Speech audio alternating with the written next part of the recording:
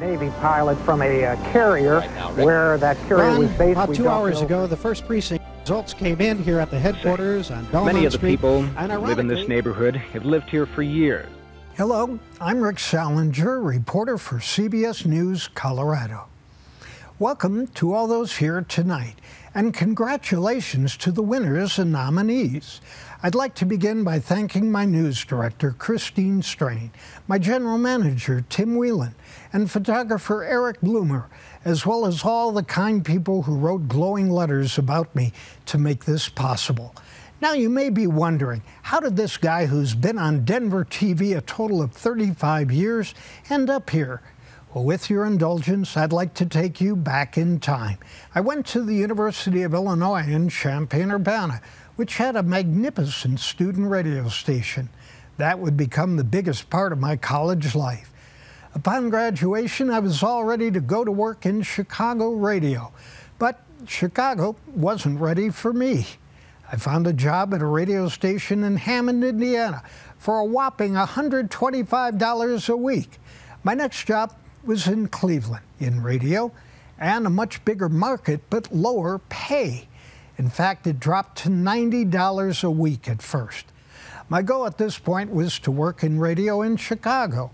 NBC hired me for its stations there in 1975. May I take your order, please? Yes, I'd like 10 cherry pies. From there, I got a job at WRTV in Indianapolis as a reporter, where the photographers taught me the art of writing to TV. How many cherries do you think are in this cherry pie? About 50. As it turns out, from the 10 pies, the greatest number of cherries in any one, 7. You gotta be kidding. At an investigative reporters convention, I met Roger Ogden, the news director of Channel 9 in Denver. Rick Sallinger has been corresponding with Hinckley over the past 2 years now. I ended up spending 6 wonderful years at KBTV, now known as KUSA. Larry, I don't know how hard the wind is blowing here at Wadsworth and Coal Mine Avenue in Southern. But as the flashing red light led us through the streets of this cursed metropolis, it was apparent if people hadn't been found by now, their chances were very slim. We can't find you. Okay. Okay? Okay, George, bring it to us, and I will tell them Martin is dead, everybody else is fine, we can't find him. 12-story storage building collapsed on top of him. I will call Wednesday or Thursday when I return to the United States. Okay? I promise you.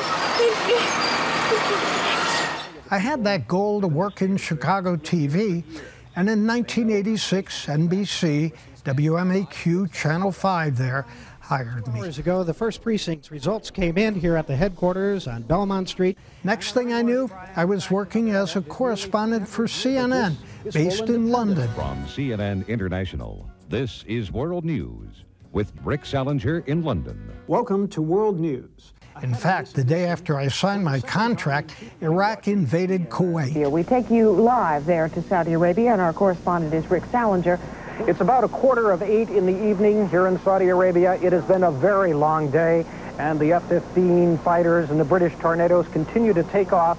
That journey involved covering the Gulf War, the breakup of Yugoslavia, including wars in Croatia and Bosnia, and then the misery and fighting in Somalia.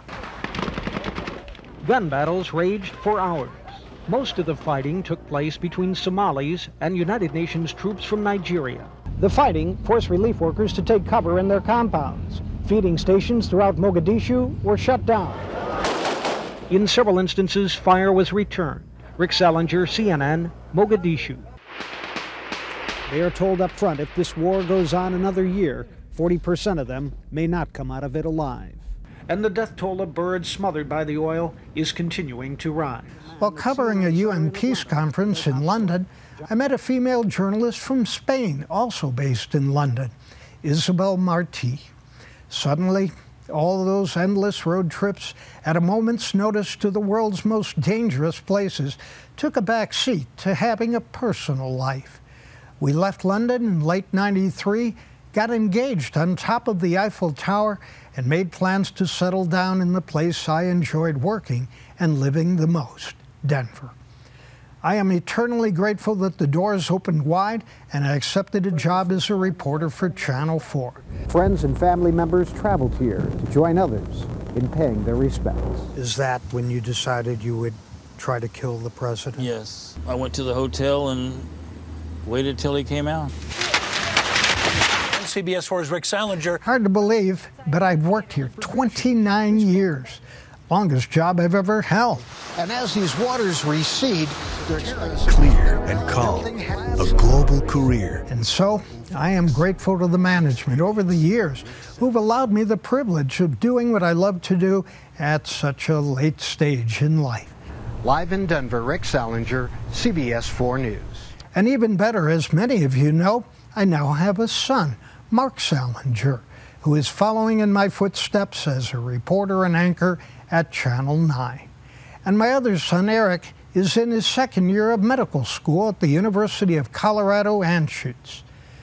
Thank you again to my family, bosses, colleagues, and all the fine people who have written letters on my behalf to make this Silver Circle honor possible.